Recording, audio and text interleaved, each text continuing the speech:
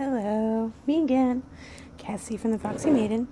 I have another journal here. This is a vintage faux leather journal.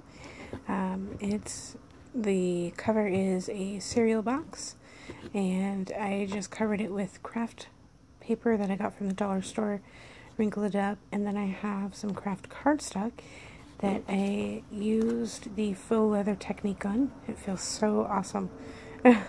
And I did some distress inks, as you can tell.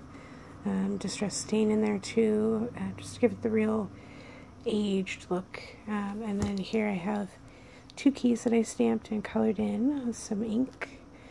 I used, similar to my smaller journal, I bound the pages, I sewed them in, and they're all tied on the inside so there's no loose strings outside.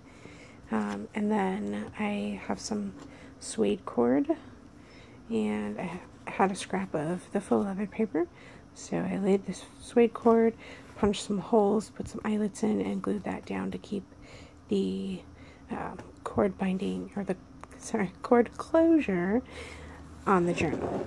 And this I used crochet yarn. It's a little bit thicker than thread, or I guess it's crochet thread, but yeah, it's less thick than embroidery floss, thicker than thread. There you go. Alright, so let's jump in here. This one smells amazing. If you guys could be here, it is amazing. It is, it's because I coffee dyed this paper, and I also, when I was coffee dyeing, I sprinkled cinnamon on. So it gave this awesome texture and smells delicious. So here we go. Some lines from the rack that I used to dry. Pretty cool. Some of them are really awesome.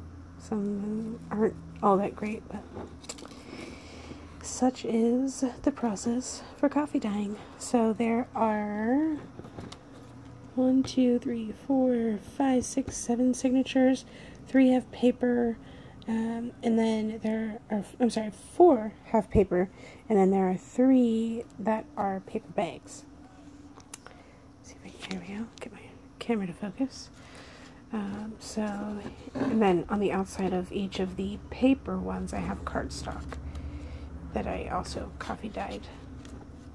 So there's that, there's all the paper, and then we have the envelope. This one, I believe there are 2 like this that have the pocket on the outside as well as the inside here, and then inside of each paper bag I have some scraps from the papers, so I made little like tag thingies, stuck those in there. So there's more paper, another paper bag.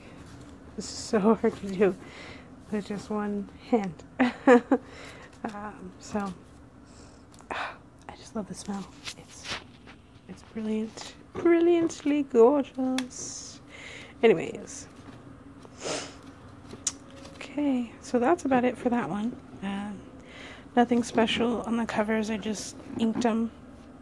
It's just craft paper I inked on the inside here.